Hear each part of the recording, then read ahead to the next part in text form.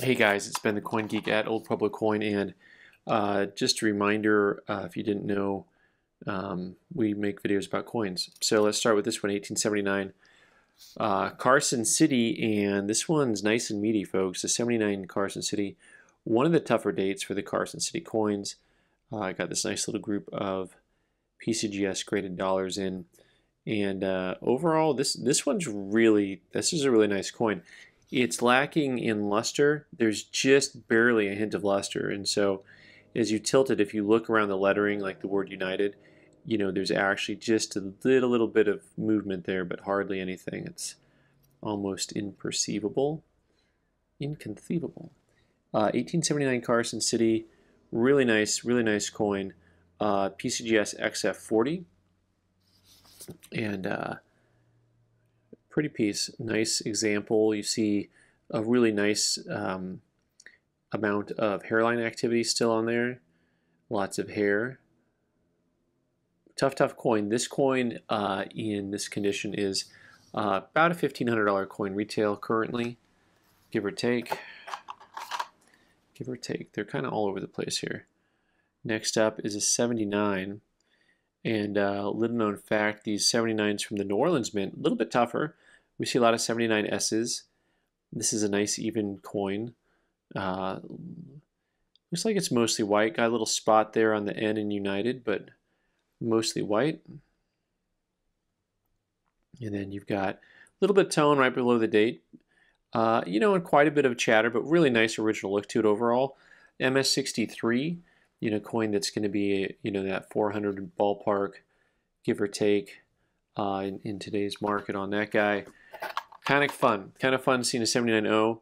All right, next up, okay, so some of my favorite coins, I will talk about these quite a bit to people who will listen, and that is, if you can find really choice ADS Morgans, lots of times because they're kind of tough on them, you'll see coins that are just stunning, and lots of times they'll be seemingly a grade different than what they are. Now this one, I'm not arguing this is better than the grade. You'll see it's got that one hit to the right of the eagle, but the rest of the coin is just really lovely. The cheek is kind of how you want the cheeks to look, really. At different angles when you look at it, that cheek has a lot of different just luster flowing off of it. And at certain angles, it looks like there's this like whiteness, like that. You see the whiteness on the cheek. That is actually that from the planchet itself, kind of that rolled out planchet mark that is embedded in coins. This one, MS66, and really nice example. If you're not collecting Morgan dollars and you want a nice one, you just want one example, that's the type of coin to get, that ADS and 66, because that'll be something like a $350 coin currently. Kind of fun. All right, next up, we're moving into a different mint, a different city, different state. The Carson City Mint here, this 1881. Always a desirable coin, of course. And we see a lot of them with the higher, we see a lot of 81 cc's in uncirculated. That's what I'm trying to say. It's interesting because it's a coin that you don't see circulated examples very much. This is true of the 81 cc and the 85 cc, which are scarcer dates, but to find them in certain grades, it's actually harder to find them in circulated grades sometimes. That coin's a nice MS63, and it runs somewhere in that 700 plus range on that one. That next up is the sister to that is you get into the 85. Your 85 Carson City. This one looks to be just a little bit nicer. It has contact marks on it, but not quite as much as you see on some of the coins we get, and probably a little bit fewer than the one that was on the last coin. Once again, you have a reverse coin. It is broken record time. The reverse of these coins where they're just stunning. This 85cc has one of those backs to it that you won't forget, and this one they called MS64. So the 85cc, they only made 228,000 of these guys, and that 81cc, 296,000. And so these are really kind of cool coins because, they're just not that many made, and They just seem to me to be, kind of more in the value range when you consider how few of them there are. Now, I know it's, like I said, a little bit more of a hoard coin, where most of them that you found are uncirculated, but still neat coins to have. Next up, second verse, same as the first, and this one actually is going to be one grade lower. This one has, the reverse has a couple contact marks on it, but still is stunning. It has just a few more contact marks than this other one here. So the 64 and 65, I think this 63 and 64, the 63 is going to be, closer to the 800, and 64 is closer to 900. I got to get my bearings straight. It's not just a seafaring thing anymore. Not once I'm here messing stuff up. All right. Next up, one of the semi-key dates is 1885 from the San Francisco Mint. Really an example that you've seen probably before. What's interesting about this one, of course, is that you've got a really strong PL surface finish to the reverse, and yet the obverse, it's like this is just your classic luster coin. It's not anything really special as far as your that proof-like finish. So if we take a closer look at this, you'll see a few contact marks up in there. Overall, not too bad. So like when you see these lines that are moving now, the way I have them, they're horizontal. That, once again, those are built in, baked into the planchet from the planchet being rolled out. That's what those lines are. You'll see those roll through the design. All that whiteness and those lines, those are not scratches. So it's a little bit different than sometimes when you see stuff with scratches on it. But I just want to show you this reverse, and just like glass, right? I like when, I can see why people really get attracted to just getting into the PL coins. But at the end of the day, eye appeal wins, right? So that's something to just keep in mind. Anytime you have a coin that's going to have strong eye appeal, it's going to be easy to sell again later. That coin is over $700, the 85S and MS64. Pretty tough piece. And we're going to stay in this same lane here with an 87S. 87S has come uncirculated a little bit more frequently than the 85S does. This coin is mostly white. A little bit of toning, like you see this toning over to the star in front of her cheek, in front of her chin. And this one they called an MS63. And once again, kind of just take a minute to kind of see, both these coins are really very comparable, just kind of a touch difference, judgment call on those. Lots of times, difference between a 3 and a 4 isn't always too much, but, it's the overall quality of the coin on both sides is going to help you determine, this one has the finishes on the reverse that are not as nice as this 85S was. The reverse on the 85S was a little bit nicer, but a coin in 63, the 87S is close to a $400 coin in 63. So now after this, I'm going to blow through a couple coins here real quick because we've got coins that are worth owning and loving, but still I'm going to just speed it up a little bit here because we got an 82 and an 84 CC, both coins that are in nice newer holders and attractive coins. The 82, I got a black spot on there. Let's take a second to look a little closer at that and just see that's just a little bit of a toning spot. Kind of thicker. That's the type of thing that if someone tried to conserve the coin, it would probably leave a little white spot, I would think. They might be able to get rid of it all the way, but it would leave a little white mark. This coin has really open fields. It does have some bigger distracting marks, just kind of like right in front of the chin, something like that. And for different collectors, these things mean different things because you can have a coin with the same grade, and one person picks one coin over the other, and some people, they want to avoid certain looks, like they might want to avoid a coin because it has a spot on it, or they might want to avoid a coin that this one they call 63. They might want to avoid a coin that has really beat up cheeks.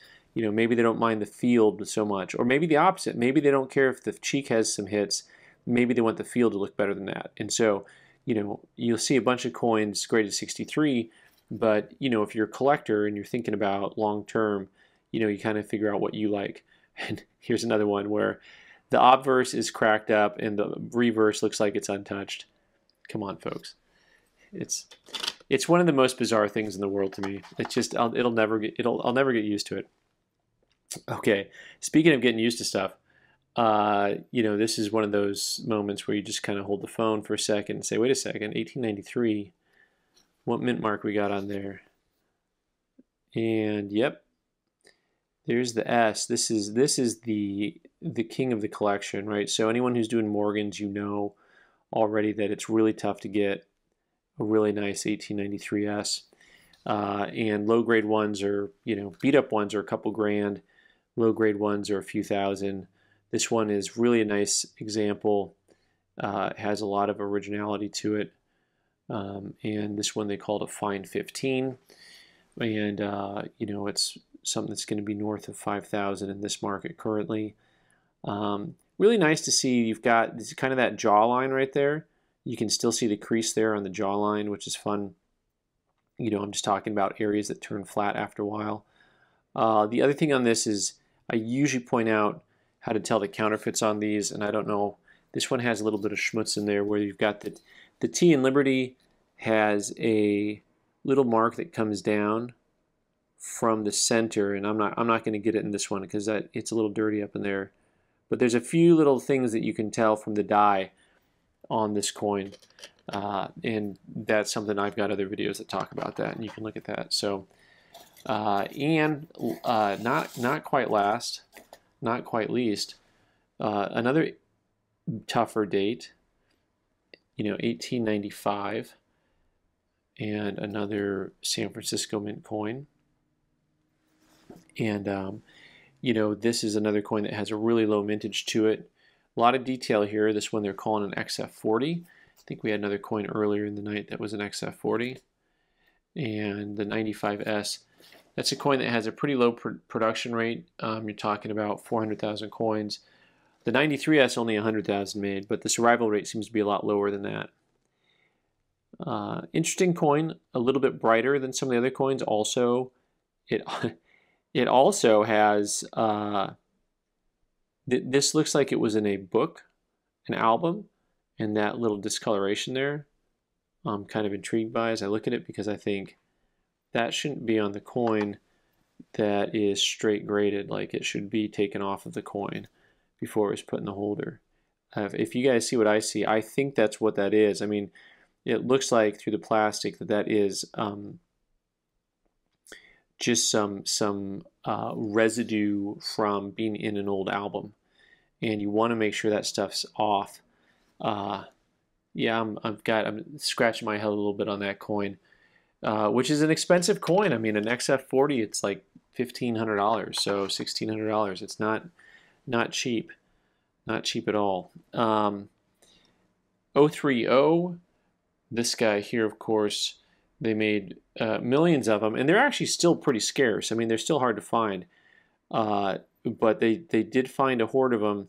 But for a long time, it was considered the most rare coin in the Morgan set. And this one here, PCGS called an MS63. A lot of original toning to it, and you know, the fields are nice. It has a little bit of some, you know, some like lines there that are, you know, not scratch worthy, but you know, they're not helping the coin out at all for the grade. And a lot of this just a little bit of original toning to it. But I would guess if it weren't for those couple lines on the cheek there, it might grade a point higher. You know, overall, it doesn't have as many contact marks as some of these other coins that we have looked at today. All right, and we've got 1878. What was this guy? This is the Philly mint, and it's the 7/8 tail feather weak variety. So you can see right dead center over the third and fourth tail feathers, there's other tail feathers underneath it. The strong variety, if I remember right, there's the tail feathers a little bit farther off to the right and stick out a little further. But You can see them sticking out from under there. It's a real popular variety.